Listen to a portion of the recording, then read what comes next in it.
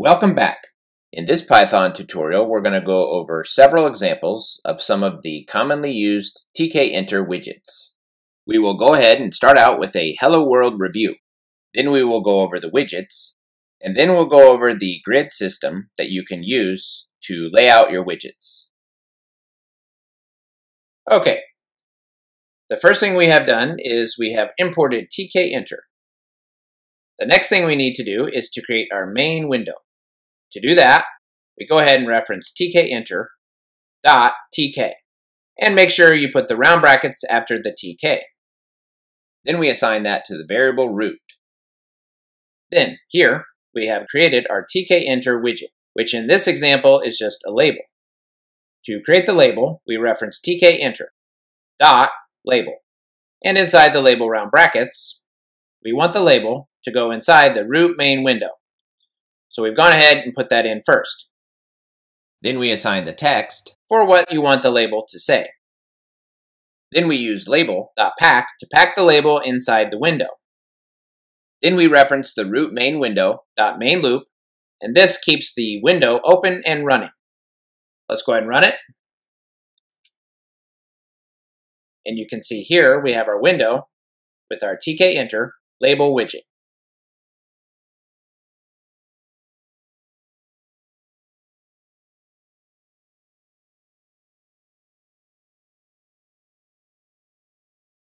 Now, let's move on to our widget examples.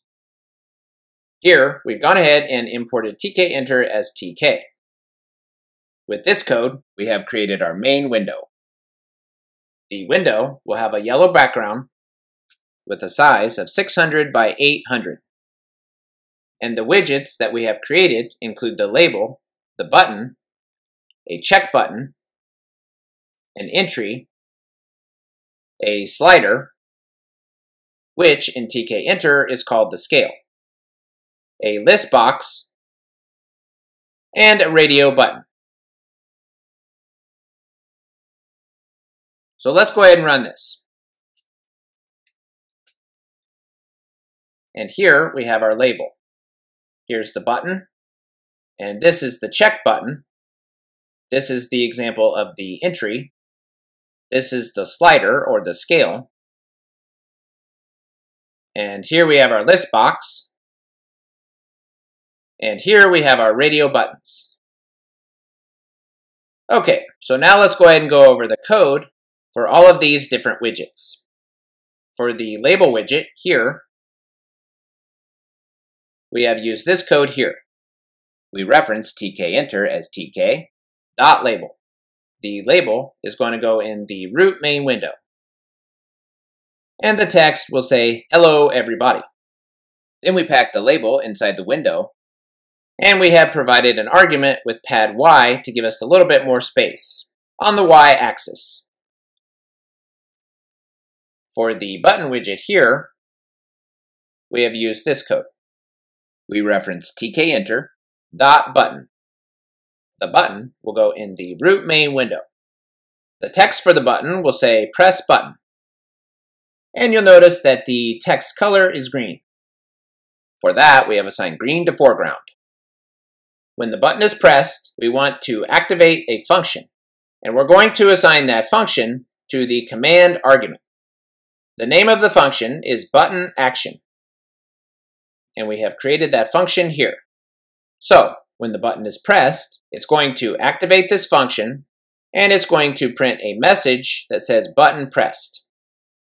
And here, we have packed the button into the main root window. Okay, so when we press this button, it's going to activate this function, and it's going to print this message right here. Let's test it out. And you can see our message is printed to the console. Okay? For the next example, we have the check button. Now currently, you'll notice that the background is yellow. Now when we check this box or button, it's going to turn the background white, kind of like turning on a light. Then, when we uncheck it, it's going to turn the background black, kind of like turning a light off. Let's try it out. Okay, So here the light is on and off. So the first thing we did is we created our check button. We used tk.checkButton. It's going to go in the root main window. The text is on off. We have associated a variable with this check button. And we have created that here. And that will be of the int type. The function that will be activated by the check button is named checkButtonAction.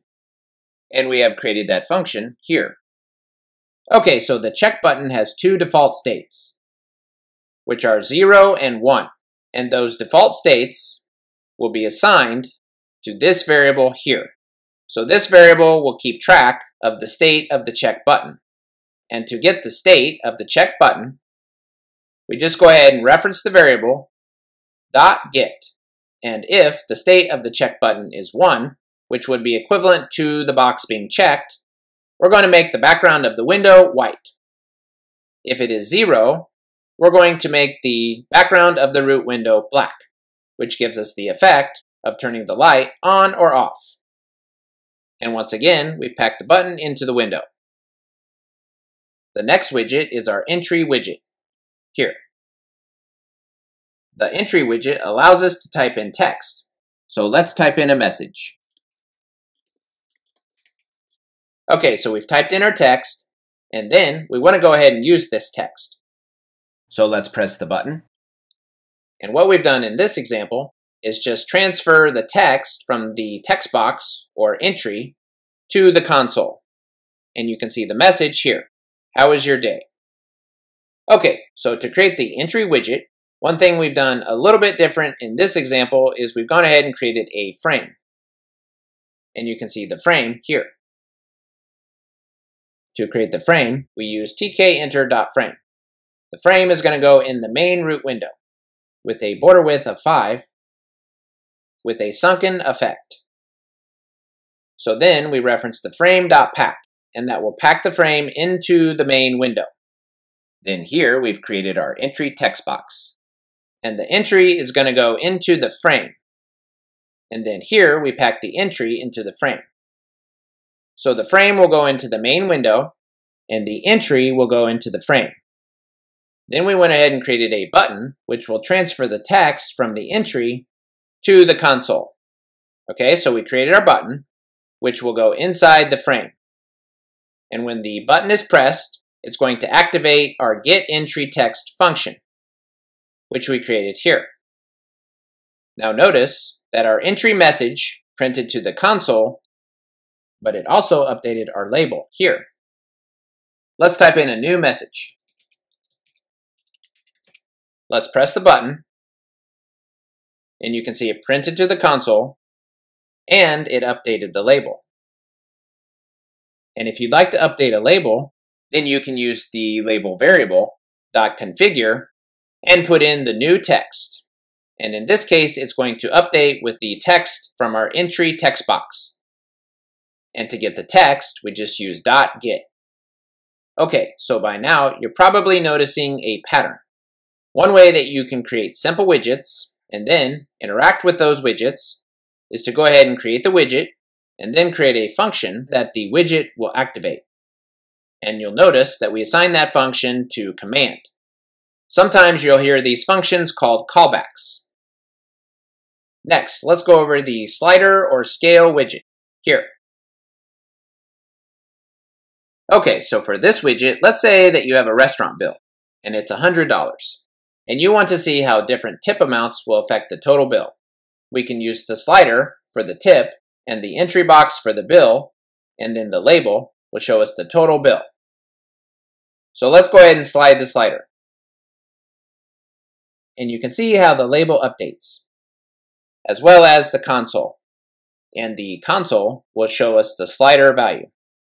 The label will show us the total bill.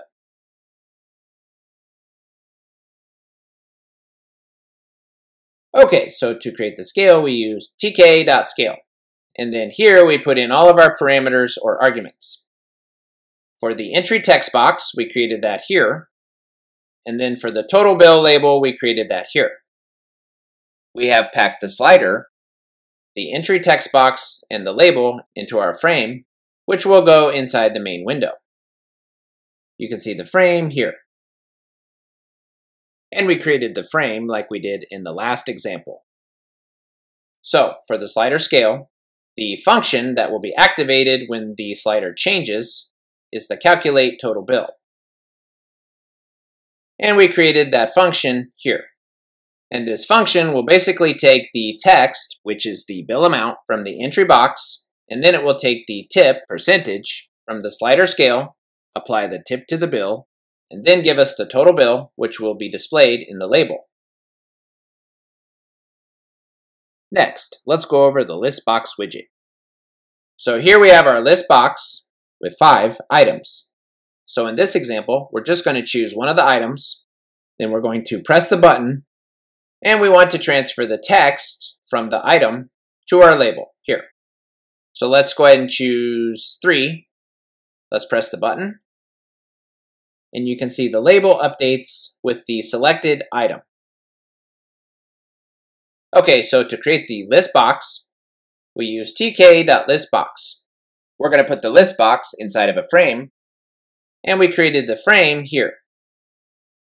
Then, after we have created our list box, we can go ahead and insert items into the list box.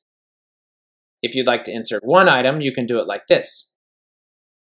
If you'd like to insert several items, you can do it like this with a for loop. Here we have created our button. When we press the button, it's going to activate this function that we created here. To access the selection, we reference the list box dot curSelection. To make sure that we actually have something selected, we use if selection.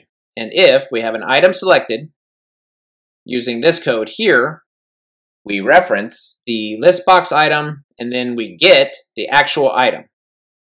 The reason that we have used the square brackets with the 0 is because the item is typically a 1-digit tuple, and this will give us just the digit.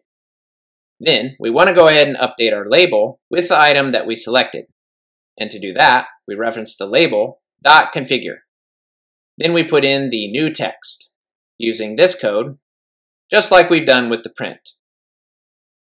So let's try it out one more time. We'll select 2, we press the button, and the label is updated. Okay, so for the last example, let's go over our radio buttons. Now, depending on the radio button selected, we're going to get an image displayed here. So here we have mountains, here we have boating, and here we have camping. Okay, so the first thing we did is we created our 3 radio buttons. All of our radio buttons will be placed inside the main root window. For the text, we have gone ahead and assigned mountains, boating, and camping. All of the radio buttons are going to have a value associated with one variable. And we have created that variable here. And in this case, since you can only click one radio button at a time, whichever radio button is clicked, the value associated with that radio button, which we have assigned here, 1, 2, 3, will be assigned to the variable. And then when one of the radio buttons is clicked, it is going to activate or call the radio button function, which is here. So if this first radio button is clicked for the mountains, the value of 1 will be assigned to this variable, and then we will get that value and test if it's equal to 1. And if it is equal to 1, we are going to use the Unicode text representation for mountains. If this radio button is clicked for boating, the value of 2 will be assigned to this variable. Then we'll get the value, do our test. If it's equal to 2, we will use the Unicode representation for boating.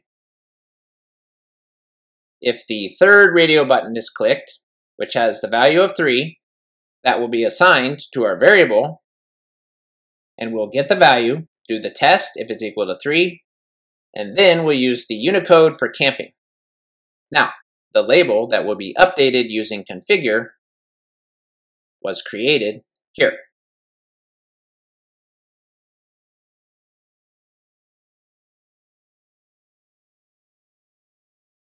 So here we have created 9 labels.